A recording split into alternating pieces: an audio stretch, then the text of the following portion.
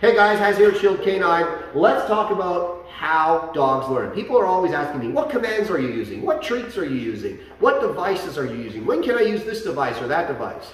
And I always say, whoa, pump the brakes. You don't even know how it all comes together. You don't even know how dogs think, how dogs learn. Why are you asking about these things? These things aren't going to help you if you don't know how it works.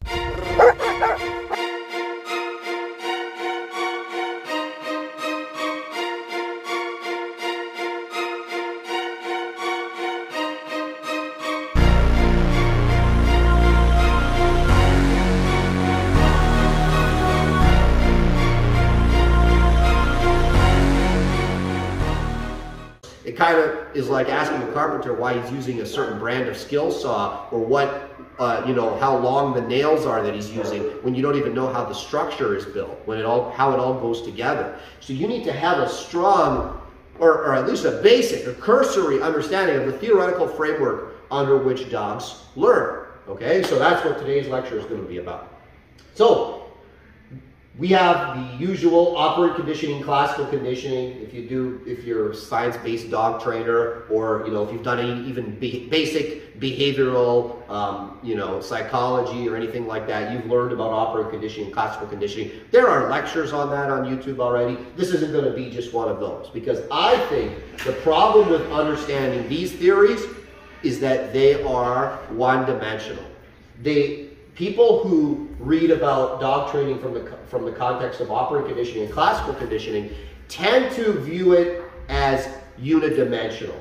It's just the dog is a blank slate under which you're going to write whatever reinforcers and punishers you want. Okay, and you're going to be able to create whatever behavior you want in the dog because he's a blank slate, and you're going to utilize your reinforcers and punishers to make him what you want him to be.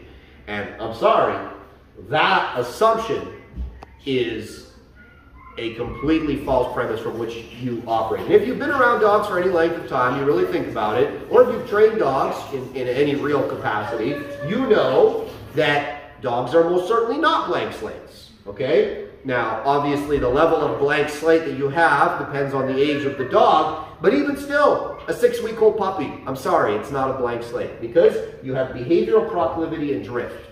And what behavioral proclivity and drift describe is, for me, genetic predisposition and learned behavior. So obviously if you have a 6-week-old puppy, there isn't a whole lot of learned behavior there, but there is a whole lot of genetic predisposition. And people like to pretend that this doesn't exist. That's why you get people buying pit bulls and then wondering why the pit bull, has dog aggression, or buying a Malinois wondering why the Malinois likes to bite. Because we never let him do that. We never taught him to do that. We put him in the doggy daycare. He went to the dog park. Why is he doing these things? Because genetic predisposition. It's a huge part of who and what your dog is. But before we kind of get into this more, I'm going to take a step back, and we are going to go into the operant conditioning and classical conditioning side very briefly, okay? Just so you guys have an understanding. Now, operant conditioning can be separated into reinforcement and punishment. Reinforcement is anything that you do that creates behavior or strengthens behavior.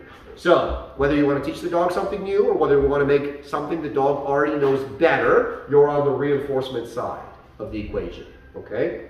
Now, reinforcement can be positive or negative.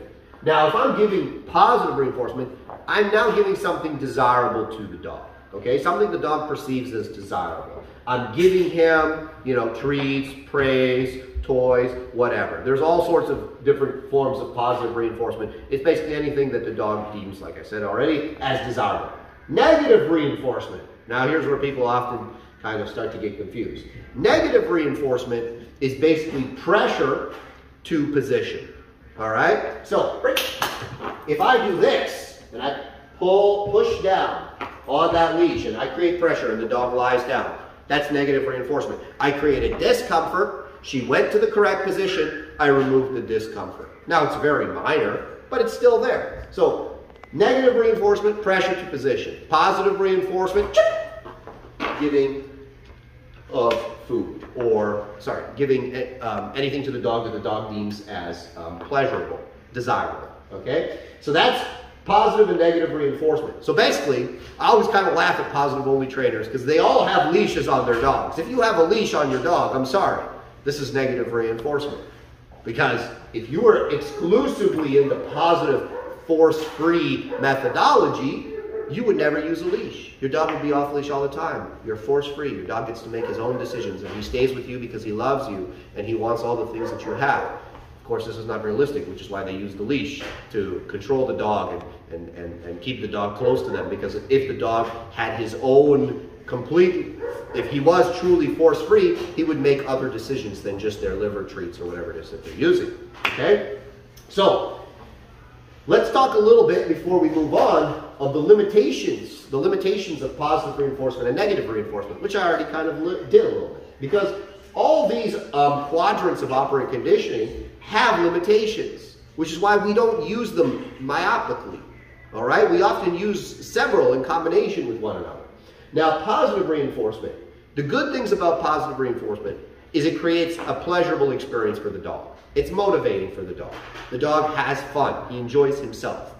So you can create a happy emotion in a dog in which you're using positive reinforcement. Okay? Now, the limitation of positive reinforcement is desire. Okay? You're hoping that the dog has enough desire for the liver treats, the ball, the praise, whatever it is you got going on. He has more desire for that than for anything else in the world. Now, of course, this is not very realistic.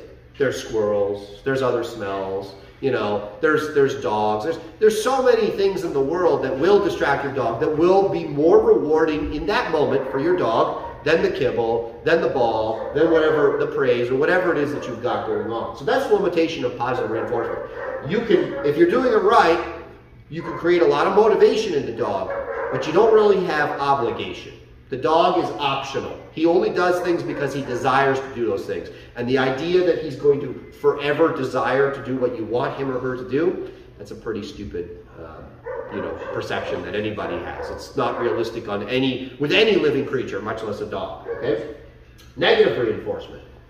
Now, negative reinforcement, as I said already, is basically pressuring the dog by creating slight discomfort in one area, and then when the dog moves to the correct desired behavior, you remove the discomfort. Okay? Now, the good thing about it is you always have it available. Let's say I don't have food. Let's say I have a dog who doesn't want to eat.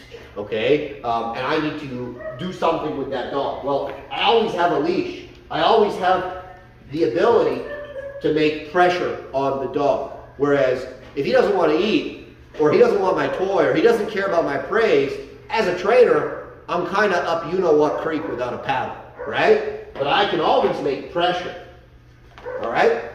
Now, the limitation to negative reinforcement is that for some dogs, it creates a lack of motivation. The dog does it, but they don't look happy doing it, okay? So, obviously, as dog trainers, we want our dogs to be obedient, but we also want the dogs to be happy. All right, so it's one of those things where for some dogs, and I always say for some dogs, because for some dogs you can use negative reinforcement. They're just so naturally strong and open and confident that negative reinforcement isn't going to bring them down. They're going to become obedient and they're still going to look really happy and open. But for some dogs, that lack of motivation, just using the the negative reinforcement side of the operant conditioning equation, they're just not going to, they're going to look a little flat, okay? And we don't want that. Can you close that door, please, all the way? All right, so now let's get into the punishment side, okay? So, on the punishment side, we've got positive punishment and negative punishment. Now, positive punishment is, before we move forward, punishment is anything you do to the dog to make a behavior less likely or ultimately extinct. Okay, so whatever behavioral contingency that you're targeting with your punishment, the goal is to make it less likely and ultimately non-existent. Okay, now punishment, like I said, is divided into two quadrants. We've got positive punishment and negative punishment. Now, positive punishment is the application of something to the dog that the dog deems as aversive. Okay, and negative punishment is the withholding of something that the dog wants because the dog didn't offer the desired behavior. So I'll give you an example of positive punishment. My dog is barking out the window, okay? So when he barks out the window, he's wearing a bark collar, and every time he barks, he gets zapped, all right? And very quickly he learns, every time I do this, woof, I get that, zap. And now very quickly he learns, okay, I can't bark, because if I bark, I'm going to get zapped. Okay? And that's an undesirable thing for that dog. And I say for that dog, and I'll get into that quickly. Just let me get to negative punishment first, okay? Negative punishment. Like I said, it's withholding. So let's say I'm teaching a dog to lie down, and I have the food in my hand, and the dog really wants the food. And I tell the dog down, and I, have the food there, and the dog sits instead. And I say, I'm not going to reward you. You must lie down. So I'm withholding the food. So then the dog, instead of sitting, lies down, and of course I reward him, and now I'm in the positive reinforcement. And then the dog learns, the thing you really want is withheld when you're offering undesirable behavior. Okay? And when you offer the desirable behavior, that thing that you want is given to you. So, we've got reinforcement, we've got punishment. Now, here's the thing with reinforcement and punishment. Again, you're always kind of battling the human ego with these things. We assume that we know what is reinforcement and what is punishment, because we have a perception about it. So let me give you an example. I get a lot of dogs come in here. They could care less about food. They really could. Either they're overfed at home, they just don't have that much food drive. There's multi-reasons why, okay? And when you offer them, the first thing I always do with the dog to test the food drive is I offer the food. And if the dog kind of half-heartedly lips at the food or kind of like puts it in their mouth and spits it out, I'm always like, okay, not much food drive for me to work with there on the positive reinforcement side. I'm probably going to go to play. Now, people will be like, well, what if you do the sausages and the cheese and this and that? And certainly, if you change the kind of food you're offering for the dog, you can create more of a pleasurable experience for the dog. But I find that dogs that are kind of meh about, treats, and they're very picky about treats, there's just generally not a treat that they will really work very hard for. So I'm really limiting myself if my only game is treats and the dog doesn't really like treats all that much. So I might say, well, I'm using positive reinforcement. Why isn't he motivated? Why does he look flat? Well, your positive reinforcement for him isn't really all that positive. He doesn't care that much. The same with praise. So if I say, good boy, and the dog's kind of like, whatever, right? Versus if I say, good boy, and his tail's wagging and he's all excited and he's jumping on me. Well, one of those dogs is deeming the good boy as positive reinforcement, and one of those dogs is not really getting much out of it. I've even had dogs where they've come in here and I've said good boy to them and they've shown me all their teeth. So now I'm probably down in the punishment side of things, okay? Because for him, that word from me is not a positive experience for him. It's actually a negative experience for him, okay? So, keep in mind now, guys, that you don't get to decide what is a reinforcer for the dog and what is a punisher. And the same goes with punishment. Let's say I have an aggressive dog on a pinch collar, and he becomes aggressive and he barks at another dog, and I pop him on the pinch collar. I say no, and I pop him on the pinch collar. He becomes more aggressive. Gah, gah, gah, gah, gah. Well, I punished him. It didn't work. Well, no, you didn't. You didn't punish him. You actually negatively reinforced that behavior. So you might have intended to punish him, but what actually happened was you negatively reinforced the aggression, making him more likely with the pinch collar. And I see that all the time too, okay? So it doesn't mean that pinch collars don't work, by the way. It just means that you don't get to decide what works for that dog, what he perceives as a punishment. The dog will tell you what works, whether it's a reinforcement, whether it's a punishment, okay? Now, I could keep going on this, but we gotta move along. Classical conditioning, all right? Now, this is where marker training and clicker training come into the equation. It's not enough to know reinforcement and punishment, okay? How do we make it work? How do we communicate the reinforcers and the punishers properly to the dog so he can kind of put these things together with specific behavioral contingencies so that we can now start to influence his behavior? How does that work? Well, now we have this thing called markers or clicker, right? So let's talk about the clicker. Everybody knows the clicker. You make the click noise, you give the dog a piece of food. You make the click noise, you give the dog a piece of food. You do that a few times if he likes the food. After a while, you click, and you're gonna get that. Where is it? Where is it? Where is it?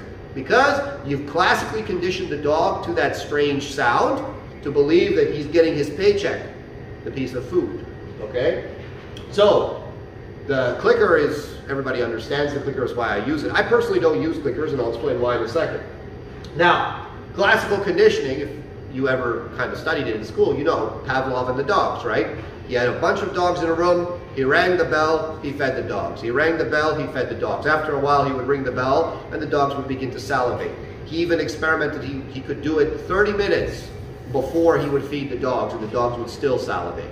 So that's how much power the mark of the bell became for the dogs, right? Where they made that connection between that noise and that food. And it was far removed, right? So if you're really a skilled trainer, you can actually click a behavior well before you reward the behavior. So you don't have to be super fast with your food or your ball or whatever it is you're rewarding the dog with.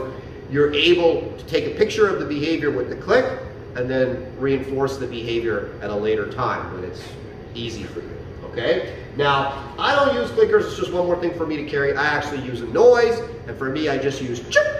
And when I say chip, I feed the dog, all right? And very quickly, the dog associates that strange noise with the reward. So you can certainly use markers for your positive reinforcement. Now, you can also use markers for your punishment, okay? So I classically condition the dog. For me, no. No becomes my punisher. If I say no, I'm conditioning the dog to believe that positive punishment is on the way. When I say no, there is a punishment incoming, especially early in the training process. And this creates the ability to, on a mark, reinforce a behavior, or on a mark, suppress a behavior. And that is really important for a dog trainer to be able to do, okay? So, quickly before I move on, positive punishment and negative punishment. I talked very quickly about the benefits and the detriments of positive reinforcement and negative reinforcement. Positive punishment. The benefits are, when applied properly, you can remove specific behavioral contingencies within the dog's behavior. Okay? So I can, whether he's barking at something, whether he's reactive, whether he's aggressive, whatever it is he does, resource guarding, properly applied, I can use it to remove a specific behavioral contingency.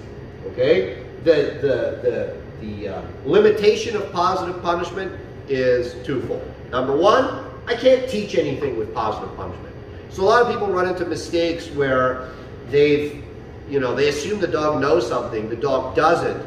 They ask the dog to do the thing, they apply positive punishment to the dog when he doesn't do the thing that he doesn't know how to do, which creates confusion and fear and stress and anxiety in the dog. Okay? You do not teach with punishment. You simply cannot. It just doesn't work. Okay? The other problem with positive punishment is you have to really be on top of your delivery of the mark. If you're late on the mark, if your timing is off, and the dog doesn't make the association between the punishment and the specific behavioral contingency that you're targeting, you can get what we call suspicious association. And suspicious association is where the dog starts to say, okay, I got punished in this area, maybe it's something in this area that caused the punishment.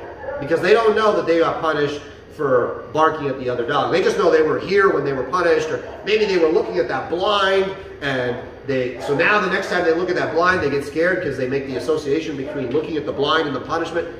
This is the problem with punishment. If you don't know what you're doing with punishment, and many trainers don't, and many handlers don't, you can cause more harm than good. All right, so that's something that's important to understand. Now, negative punishment, like the withholding, the problem with that is we're getting back at the desire. He's got to really want the treats, so to speak. So let's say if I have a dog I like to use negative punishment for obedience mistakes. If the dog is making a mistake in the obedience learning process, I'll often use the negative punishment, okay? But for like an active behavior that the dog is performing, like aggression or something like this, negative punishment doesn't work. I'm not going to withhold food because he's being aggressive. I have to punish the aggression. But now we're getting into somewhere else. So just so you guys know, negative punishment is good for small things. It's not so much good for big things. Okay? So we've covered the reinforcement, the punishment. We're into classical conditioning before I jumped back. Sorry about that, guys. Classical conditioning. Okay? So we were talking about the markers or the clicker, right? This is basically how you use it. Now, for me, chip. is my positive reinforcer, okay? And no is my positive punisher, okay? And you can also play with adding more markers that mean other things, but again, now we're getting into another area, and I'm trying to keep this as simple as I possibly can keep it. So now we're over here. We have behavioral proclivity and drift, okay? Now behavioral proclivity and drift, like I already said, falls into genetic predisposition and learned behavior. So every dog that you get as a trainer has genetic predispositions. And the breed and the breeding of that dog will determine the genetic predisposition. So this Malinois I have here, she likes to bite things. She likes toys, she likes fast-moving objects, she chases squirrels, right? She's also very sensitive and, you know, very reactive to stimuli. That's genetic predisposition. If you know anything about a Malinois, none of those things are a surprise for you, okay? That wasn't because we did this or that. That's just who she is, okay? That's what she's like out of the box. You can see it from very early on, and it's only further manifested as she's developed. The mistake people make with genetic predisposition is they assume that they see this 6 to 8 week old puppy in front of them, and he's showing all that he's going to show. Absolutely not. As the dog matures, more and more of the genetic predispositions kick in. That's why you often hear, well, he was really good until he was 4 or 5 months old, and then all of a sudden he changed, or he was really good, now he's a year and a half, and now all of a sudden he's fighting other dogs and stuff like this. That's genetic predispositions kicking in. You know, your Caucasian Ovcharka, he's probably not going to be so friendly with strange dogs and strange people. You might not see that early, but most of you will see it as the dog matures. Same with your Cane Corso, same with, you know, a lot of the Guardian breeds. They might appear more social when they're young, but as they mature, you'll often see that they become less tolerant of strangers, and that's genetic predisposition, guys. I'll give you an example too quickly before I move on. A lot of my German Shepherd puppies, I don't see a lot of prey drive manifestation when they're young, right? Like my dog Gage, you've seen lots of videos of my dog Gage, he's nuts for the ball. He's got like 10 out of 10 ball drive, and I don't say that lightly. He's very dangerous with the ball. He's super, super intense about that ball. He will die for that ball. At 3 months old, he could have cared less about a ball. That kicked in about 4 months, okay? And it wasn't to the degree that it is now. And I'm sure it'll be even worse in another 6 months. So you have to understand the genetic predisposition doesn't immediately show itself right away. Learned behavior. Now this is important because as dog trainers, we often get dogs that are not puppies anymore. They've had some experiences. Maybe you're adopting a rescue, you're purchasing an older dog. Learned behavior, right, is a big part of it. Now, genetic predisposition and learned behavior for me are kind of in the same category because the genetic predisposition of the dog will create behavioral proclivities. So let's say I have a dog who's really suspicious of strangers, okay? And they have that genetic predisposition. I have my Caucasian Ovcharka, and he's young, he's 8 months old, 9 months old, and he sees people on the street, and they make him feel uncomfortable. He doesn't know why, but they just make him feel uncomfortable. So he starts trying to cope with that genetic predisposition by barking, whoa, whoa, whoa. And because he's now big, he's 100 pounds, he looks intimidating, people start to avoid him. Well, now he's like, oh, they make me uncomfortable. I bark, they avoid me, or I don't, at least they don't try to pet me. Well, now we're getting into learned behaviors. Now he's learning to cope with his genetic predisposition by barking. Okay? So, you know, you guys can start to see now where it goes. You get a lot of dogs, for instance, that become aggressive with other dogs, all right? Because I'll say this one, for pit bull terriers, for instance, or pit bull type dogs or bullies or whatever you want to call them, all right? They all tend to have this trait, this arousal-based trait. Like they're very good generally when they're in a low state of arousal, but when they become aroused, and they become aroused really quickly, and when they become aroused, they go really, really intense. That's when most of the dog fights happen with those kinds of breeds. That's when most of the dog aggression, or even human aggression happen with those breeds when they become highly aroused, okay? So it starts with play usually. The dog's playing, he's playing, he's playing. He becomes highly aroused, and at some point, he experiments by engaging in aggression, right? Like biting the other dog or biting the human or whatever. And the reaction that he gets from that is so intrinsically rewarding that he then says, okay, well, he doesn't say, but then what happens is now we start to create this pattern in the dog where he becomes aroused and he goes into the aggression. He becomes aroused and he goes into the aggression. And now it's a well-worn pathway that the dog is treading. And it's not because of somebody teaching him something specifically, it's his genetic predispositions, right? That's why I always kind of laugh, you know, when people are like, oh, you know, we rehab this dog from a fighting ring. It's like, you don't rehab a dog from a fighting ring. If you have a dog that really was a dog fighter, okay, like a real dog that was going in the pit and doing fighting, that dog loved to do it. Otherwise, he wouldn't have been there. He wouldn't have been successful in that activity. So it's really important to understand that, okay? He was getting a lot of reinforcement from that activity because of his genetic predisposition. Now, of course, if I did the same, God forbid, this dog ended up in dog fighting. She would not find that reinforcing at all, right?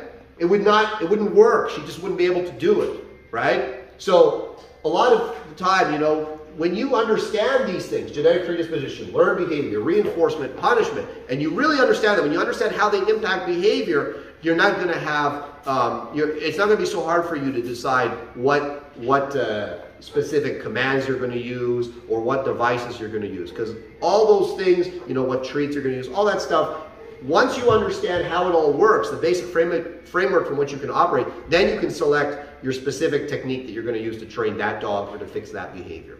So I hope this helps you guys and sheds some light on how dogs learn and kind of maybe starts you thinking a little bit. And, you know, stop asking me, you know, what's the best age to start the prong call or what's, you know, what treats are you using and stuff like that. Doesn't matter, okay? If you understand this, you understand the answers to those questions. So I hope this helps you guys. Feel free to like, subscribe, and comment below whether you agree or disagree.